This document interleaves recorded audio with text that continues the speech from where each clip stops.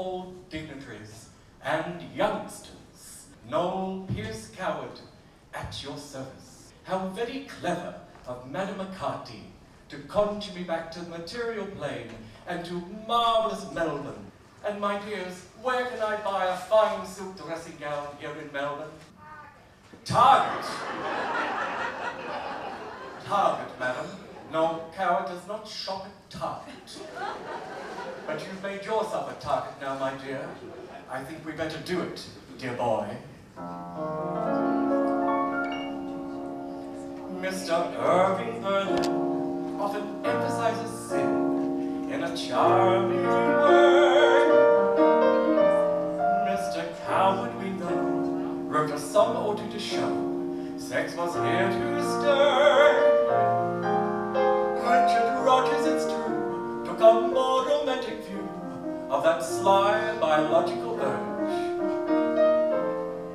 But it really was Cole who contrived to make the whole thing merge. He said that Belgians and Greeks do it.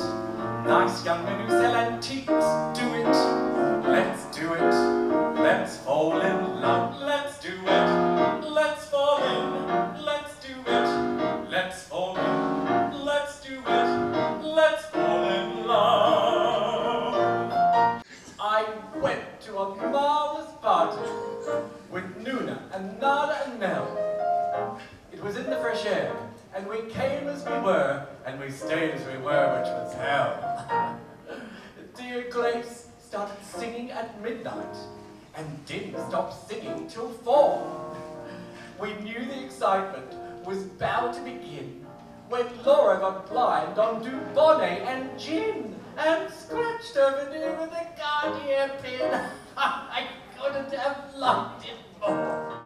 It was recorded in a 19th century travel journal that only mad dogs and the English move about in it. Whatever do they mean?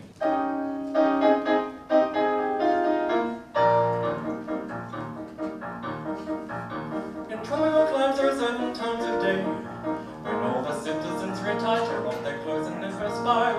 There is a rule that the greatest fools obey, because the sun is much too sultry and we must avoid its ultraviolet rays. Bucket like a bucket like a bucket like a boo. Bucket like a bucket like a bucket like a boo. Bucket like a bucket like a bill.